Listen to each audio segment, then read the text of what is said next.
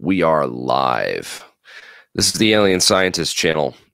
I want to do a recap of yesterday's APEC conference. That's the Alternative Propulsion Engineering Conference. Yesterday we had Tom Vallone, Glenn Robertson, and Mike Gamble on, and then quite a long after chat after Mike Gamble left. Mike Gamble left around after 5 hours at the 5-hour mark, and then we went on for another almost hour and a half in private discussion afterwards. And then we probably went on till like 2 in the morning. I don't know. I left around midnight, but these guys go late with the discussions and the after chats on these things as well. But I just want to do a recap real quick to do some highlights. I put these timestamps on the video where people can go to this video. It's the first link in the description under this video, and click on that link and it will bring you to this video. You can check out my comment with the timestamps. Talks about this JL Naudin. JL Naudin Labs did a ton of replications and has a ton of data and information, which was later replicated by NASA and other labs. Really cool work, really cool history there. Electro Kinetics was this thing that was mentioned. I've never heard of before, but it's an interesting and different approach to the theory of electromagnetic and gravitational fields via the idea of electrical movements and stuff. And a possible explanation for what's going on in apparatus like the Biefeld-Brown experiment and asymmetric capacitor experiments and some of these other experiments that people have built working lifters out of. And we show and demonstrate a couple of videos of those and talk about them, including Tim Ventura's work, who's the host of the APEC conference. We also, he mentions and gives a shout out to Mark McCandlish, who passed away recently, and the legend of the ARV, an electro-pulsed hovercraft that was built by the military and tested an experimental X-craft that still should be declassified and needs to be declassified. That'll be the day. Then we got into the second part with Glenn Robertson, or also Tony Robertson. He calls himself Tony Robertson, and my friend makes the joke that every time I say Tony Robertson, he thinks of Tony Robbins, but not the same guy. Sorry for that reference, but Whit Brantley is the head of the NASA Advanced. He was the head. He passed away a couple of years back, I think 2014 or something, 2011 maybe. But he was the head of the NASA Advanced Propulsion Research Labs at Huntsville. And Tony worked there with Ning Lee and all these other guys. And there were some interesting things said about that because it got brought up at the end of the conference. And I know she's a popular topic within the UFO community, and I guess the media as well focused on her story and her, and specifically for whatever reason. But it was curious that she did have a theory, and she was part of that group, and there was a lot of rumors that she went to China, which we'll get into in a second. But first I want to mention that, wow, you got to watch Tony's whole presentation, Glenn Robertson's presentation here.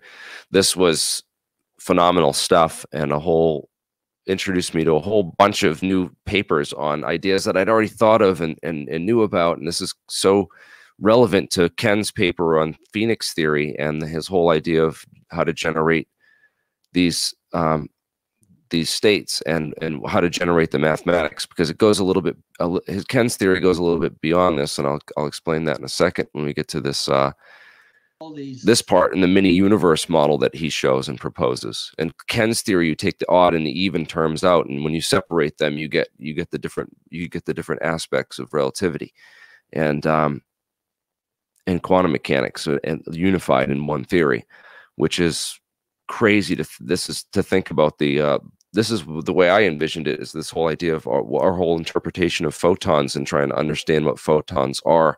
It's just this exchange of energy that permeates the whole vacuum that tells everything where everything else is.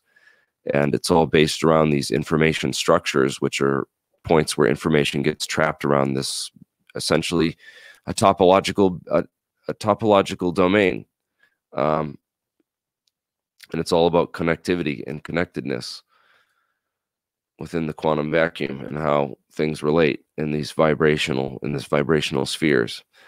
But it's interesting that he proposes this whole gravitational model, which it's fascinating. I'm not going to get into it too much because it's too complex and technical to do in a brief discussion, but definitely get into that and check out his mini universe model. Then we had Mike Gamble back on from Boeing Aerospace.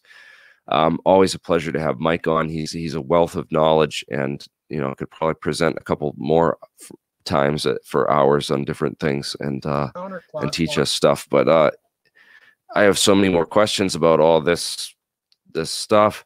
We talked about it a little bit in the aftermath, in the Q&A section, and in the end of this conference. But the ideas of spinning matter close to the speed of light. Well, the idea is that matter's trapped light. That's light traveling at the speed of light. But when you trap it in this sort of informational topological structure, it's almost akin to a black hole in a lot of ways. And there's a lot of interesting overlaps in the theories that are talked about and discussed in this aftermath. But let's get into the key stuff and what everyone's been waiting for. I think the most plausible is that she got yanked back to China to work for them in secret. I think I don't remember who told me this, but if I remember right, the story to me that seemed the most plausible was that she got sick. I think we should listen to Tony because he knows her. Yeah. No, good call on this, Mark. By the way, well, Tony's he's a good. He's right here. He's waiting to talk. Go ahead, Tony. I talked to a kid about maybe 3 years ago at a conference here in Huntsville, and he said he had talked to Ning Lee about a year or two before that. So we're talking now 5 years at least ago, that she was still here in Huntsville, living somewhere here in Huntsville. But since she lives in Huntsville area, I would think if somebody searched the obituaries for Huntsville, if she died, they'd find her. Her son lives in the United States and is I think is kind of a property guy. So he owns property in Huntsville and somewhere else in the United States. So I don't think she would have went back to China unless she was forced. I do know she went back when she had her cancer episode to get some Chinese medicine, but she came back from that. I talked to her after that. But she's quite a bit older than me, so she's getting up in age there, at least 10 years older than I am. Well, maybe she just didn't like maybe she got tired of the publicity. She was in the media a lot, right? Maybe she just got tired of it. I have no idea. I know she took a project with the Army after we did the superconducting one to continue some superconducting work, and we heard she was messing with some chemicals that she should have been wearing, like a full garment to protect her, and she was handling it with her hands and got poisoned from that.